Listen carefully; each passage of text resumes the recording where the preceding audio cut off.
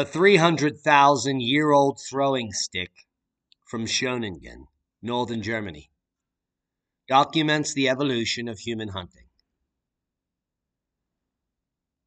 Now, the problem is with preservation. The poor preservation of Paleolithic sites rarely allows the recovery of wooden artifacts, which served as key tools in the arsenal of early hunters. In this paper, the discovery of wooden throwing sticks from the Middle Pleistocene open-air site of Schöningen that expands the range of Paleolithic weaponry and establishes that late Lower Paleolithic hominids in northern Europe were highly effective hunters, with a wide array of wooden weapons that are rarely preserved in the archaeological record. Now, the German site of Schöningen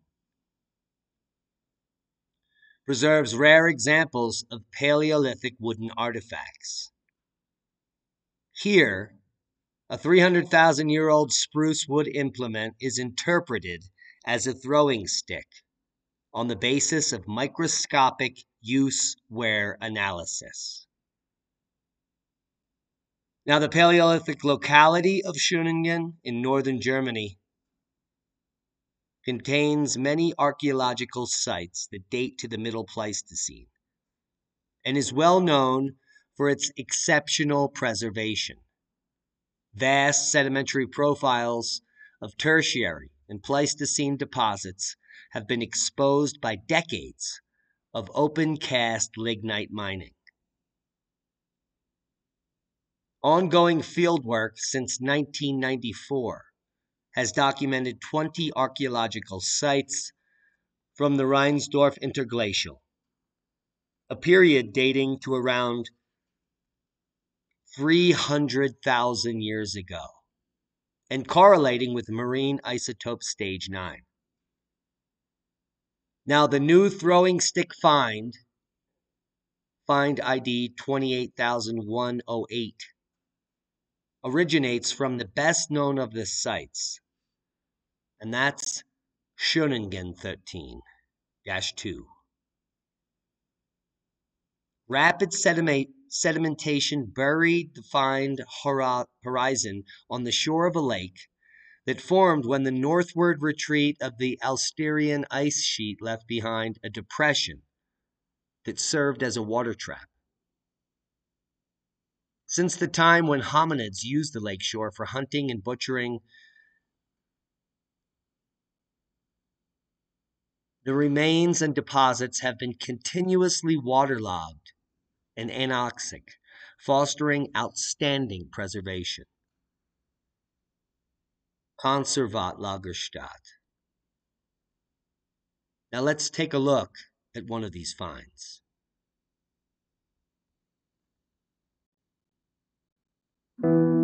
It's December 7th, 2016 in Schöningen. We've had the good fortune of discovering what looks very much like a wooden artifact.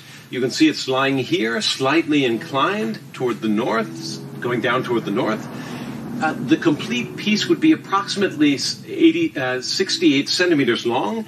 It's worked to a point in the front and in the back.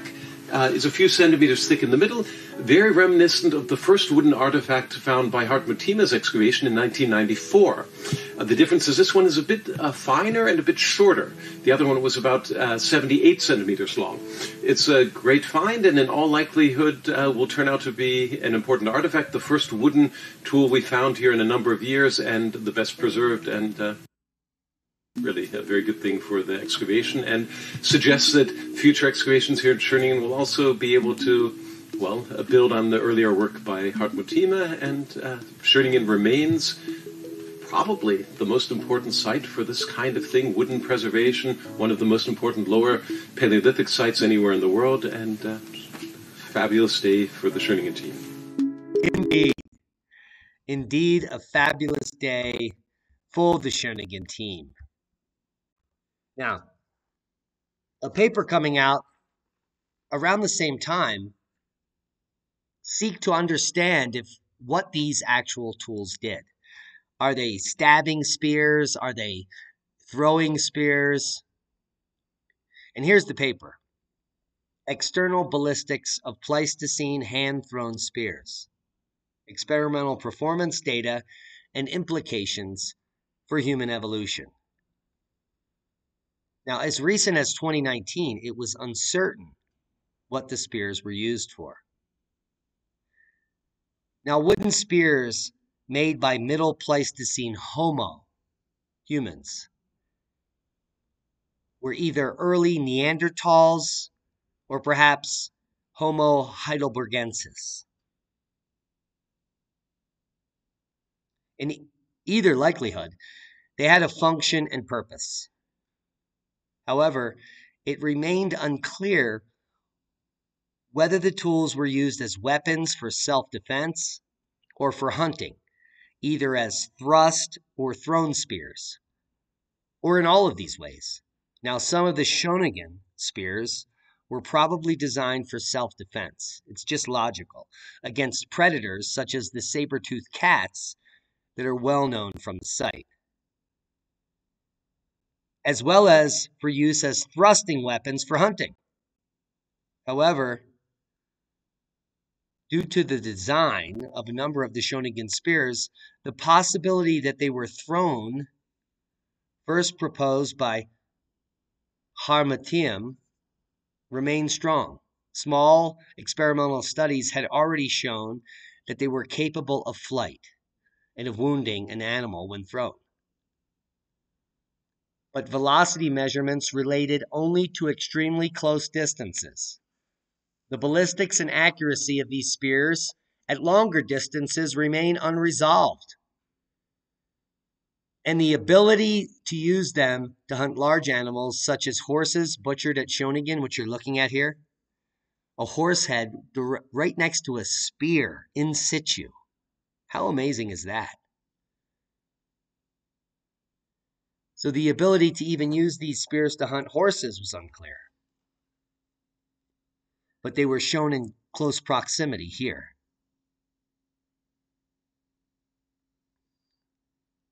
Now, many researchers, some on the basis of simple anecdotal evidence, continue to propose that the Middle Pleistocene spears were unlikely to be effective when thrown.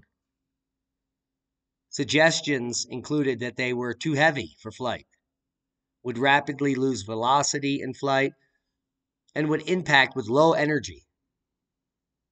How did these prevailing characterizations of their inefficiency square with the small body of existing studies, and with the ethnographic evidence of throwing at a variety of distances against a range of prey? Would current estimates of just 5 to 10 meters of effective distance for hand-thrown spears be borne out in the study when used by skilled throwers like Olympic javeliners? Or would they fly at all at great distances? And would impact velocity decrease by distance? All these questions were answered. And they used javelin professionals to test the models. So what they made was replicas of all of the Schöningen spears. They took professional spear chuckers out into the field, and they published a paper in January 25th of 2019. Well, and they explored the questions and came to some impressive as well as disheartening conclusions. The first thing we want to go over is some of the spears. Here you can see a rather small spear, which is less than a meter, and thicker and pointy on both sides. And here is that similar type spear restored and in a museum. And again, a longer bowed spear. These are a different set of spears that are 2 meters. And they're all crooked. And there has to be a good reason for them being crooked, in my opinion. And even some of the smaller spears show bowing, which means they could be thrown.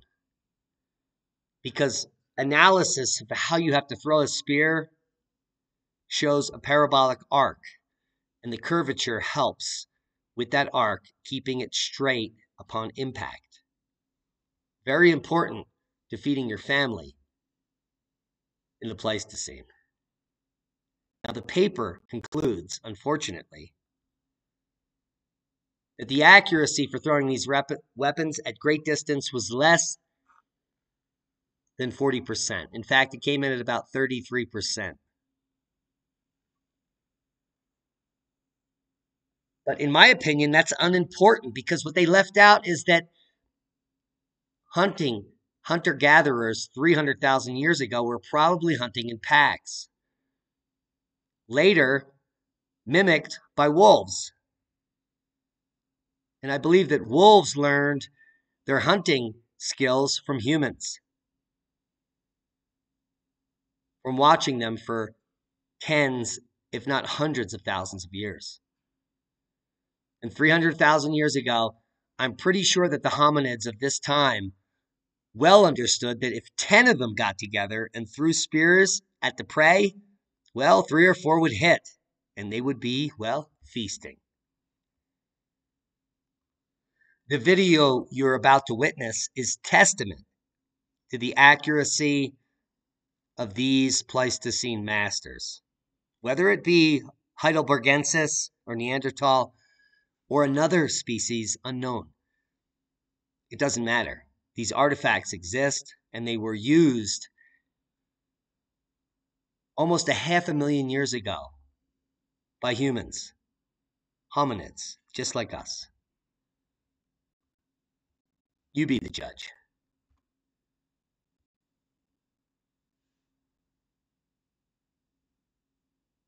Now, this shot is from 20 meters, a parabolic throw from an expert javelinist.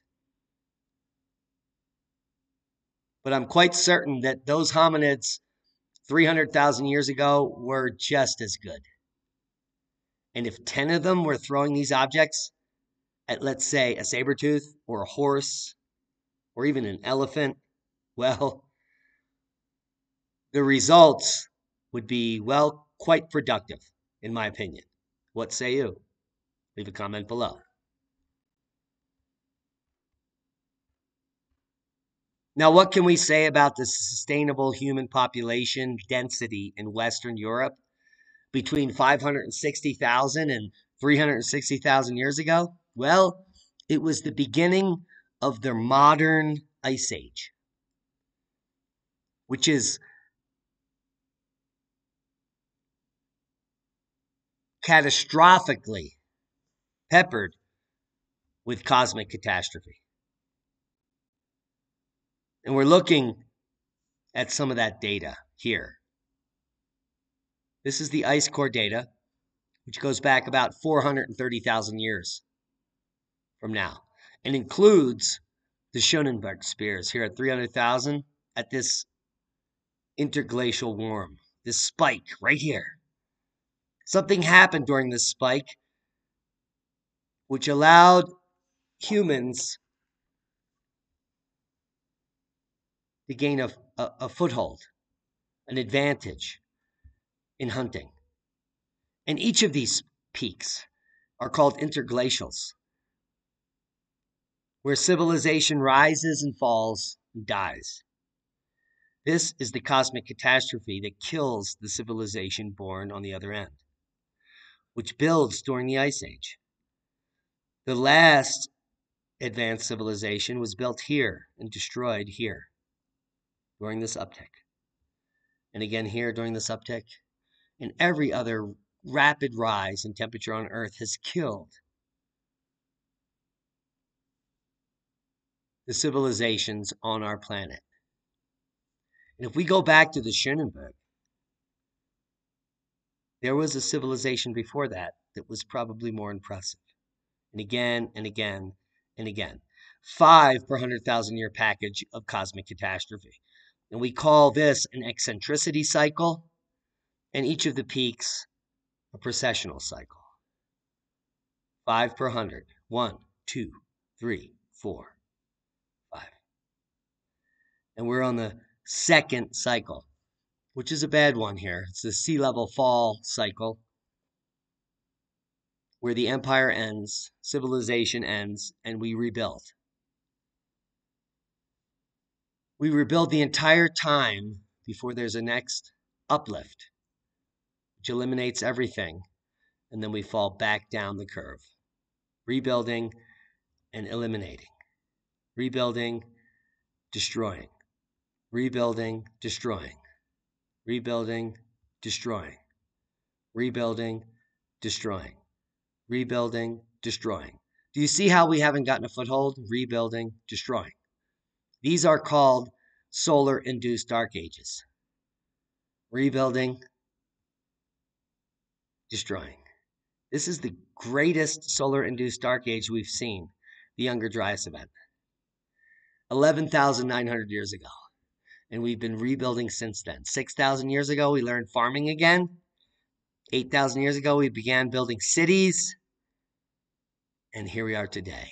It's about to all come to an end. Will we learn anything from the past? It's anyone's guess.